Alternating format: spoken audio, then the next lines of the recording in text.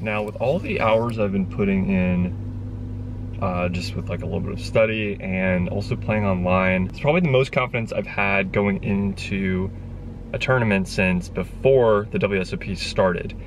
And if you guys have watched my last couple of videos from the end of the WSOP, you probably know that my confidence wasn't at an all-time high towards the end.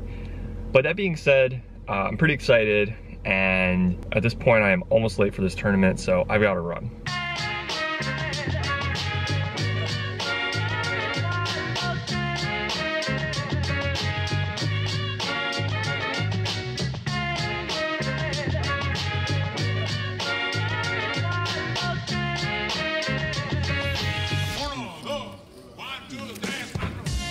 So I decided, rather than doing a bunch of main event hands right now, I want to at least get chronologically caught up and tell you guys about the Potomac Poker Open that I played at MGM National Harbor.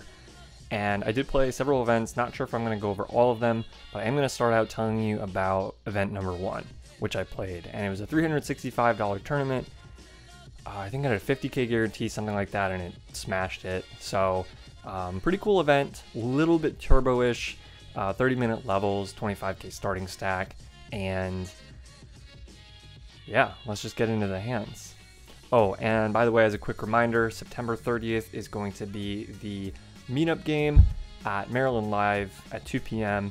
Facebook event down below. You can RSVP there. Please do. And let me know if you're going to be needing a hotel of any kind so that I can get some details, get rooms locked up if you want to stay at Maryland Live. Because, by the way, they have a brand new hotel. The only other reminder is that I just got back from San Francisco, and I am next going to be at Foxwoods on the 8th, 9th of September for their Moneymaker Tour stop. So I'll be there for just a couple of days, and then I'll be chilling in Boston with my family for several days after that, and just getting in some quality time. So now let's get into the PPO hands. With lines at 100, 200, and 25 ante, I'm sitting on about 21K, which is a bit below starting stack at this point. There's a limp under the gun, I'm in middle position with pocket kings, and I decided to bump it up to 700, which at this stage of the tournament is actually probably a little bit small compared to what I would normally do. The hijack, the big blind, and under the gun all call, so we are going very multi-way to this flop, which is queen 8-6 two-tone. So it checks to me, I end up betting 1300, and actually both the hijack and the big blind call, so still 3 ways now, heading to a turn. The turn is the ace of diamonds, which I didn't feel was that great of a card because there are ace-high flush draws out there. However, I thought that there was enough other flush draws, enough other draws, and a lot of queen X that might still call one more bet here, that I decided to bet 4,000. However, they both call again, and the river is the 7 of clubs, which is a pretty bad card for obvious reasons. The big blind checks to me, I clearly check here, don't really have any other option, and the hijack also checks. So big blind actually has queen 7 of diamonds, so he needed the river to beat me with 2 pair. And the hijack has a flush but didn't bet it because it's just a 9 high flush with the 9-6 of clubs. And I lose to both players.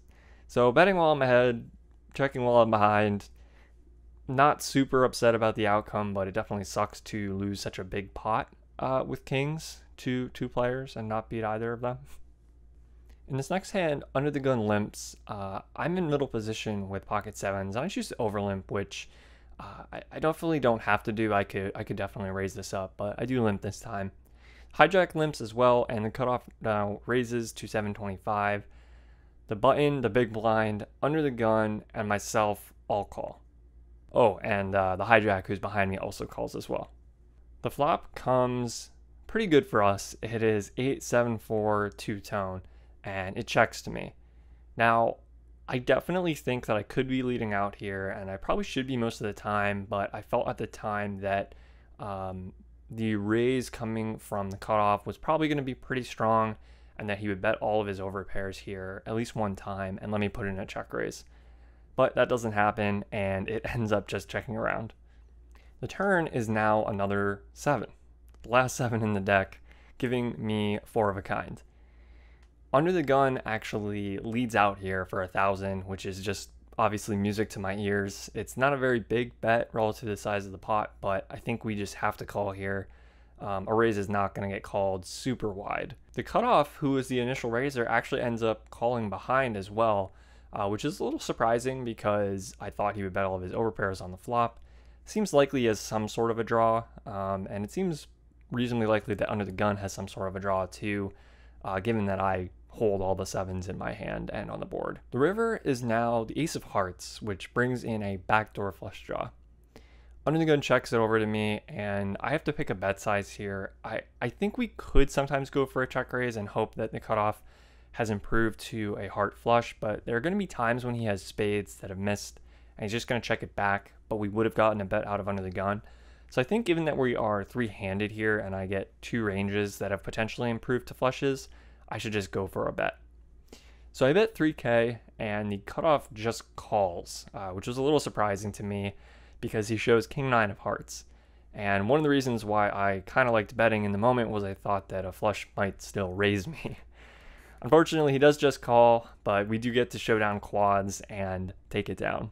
In this next hand, we are jumped up a few blind levels here to the 400-800 level. There's a 100 ante in play, and I have about 25K in my stack. The button opens 2K, and I'm in the big blind with king jack offsuit, but it's red. The flop comes king 6-5 all spades. So nice to flop top pair, kind of weird to have it be on a monotone board where I don't have a flush draw. I check, the button now bets 3,500, and I decided to just call, mostly because his bet size was so large relative to the size of the pot, and I don't think raising really accomplishes much other than mostly getting it in against better hands or hands we're flipping against anyway. However, even with just calling, there's a ton of cards we don't want to see, and one of them hits the turn. It is the 2 of spades, so the 4th spade on board, and when I check it over to him, he bets 5K. It's going to be pretty hard here to really see showdown, so I just let it go. I think if we were on the river, you could definitely make a case for finding a bit of a hero call here against someone who might be capable of bluffs, but on the turn, when there's a decent chance we'll have to face 2 more bets, and the 5K is worth more than 20% of our remaining stack, I think it's very reasonable to just let it go here. So sitting on about 20K here and still at the same blind level, under the gun and under the gun +1 actually both limp. I'm under the gun +2 with pocket queens, and I bumped it up to 3.5K. Pretty big raise, but based on how the table's been playing so far today, I think it's reasonable. Folds all the way around to under the gun +1, who was the second limper, and he makes the call. The flop comes queen 7 deuce, so we are just flopping sets today, right and left, I guess relatively speaking. And when he checks it over to me, I think I have a sort of mandatory check back, even though there is a flush draw on board. It's a pretty disconnected board, so there's not straight draws. I have top set, not middle set, so there's not going to be very many top pairs available. And the queen is also of suit on the board, so it's not like he can even have top pair and a flush draw. When the turn comes the 5 of clubs and he checks it to me again, I do think we need to put out some small bets now and just try to get 2 streets. It's pretty unlikely at this point that the river is going to be something that improves a hand. It's more just hoping that they might bluff turn or take some sort of a stab at it.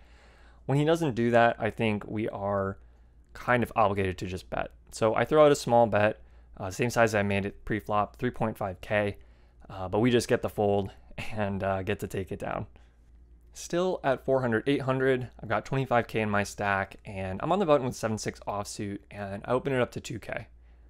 Wouldn't always open this, but in this field, I think I'm going to be opening a little bit wider when it's unopened to me on the button. So I do open to 2K, and the big blind calls and has 35K behind. The flop comes 6-3-2, and I have top pair with basically no kicker on a 2-tone board. The big blind actually leads out for 1,200, which I definitely didn't think was super strong. This sizing on this board texture is definitely not indicative of a super strong hand. The only exception would maybe be something like the flopped straight with 4-5 or maybe especially 4-5 with a diamond draw. So when he leads that, I don't think I have the worst hand pretty much ever. Now, that being said, a lot of the hands that he could lead this way might be things like ace deuce or ace three, things like 3-4 suited to have a gut shot with middle pair. And I think there's some small merit to raising, but I think we often just blast off most of the worst hands and create a kind of tricky spot later on in the hand potentially. It's true that flush draws are also possible where he wants to set his price, but I just don't really know. So with such a weak hand in my range that does still have showdown value, I decided to just call. The turn now comes the Jack of Hearts, and he sizes up a little bit here to 3.5k. I think for most of the reasons why I wanted to just call the flop, I want to just call the turn here. So I call, and we go heads up to a river, which is a queen of diamonds, and he now leads for 5k, which is very unfortunate because obviously the third diamond coming in is not what we really wanted to see. We definitely wanted a little bit more of a brick. But that being said, I think it's kind of good because now I don't think he's going to bet a third street with anything other than a flush. I think he's just going to be a little too scared that I can have a flush. And based on how he's been sizing it, it's entirely possible that I could have a flush the way we've played this hand out.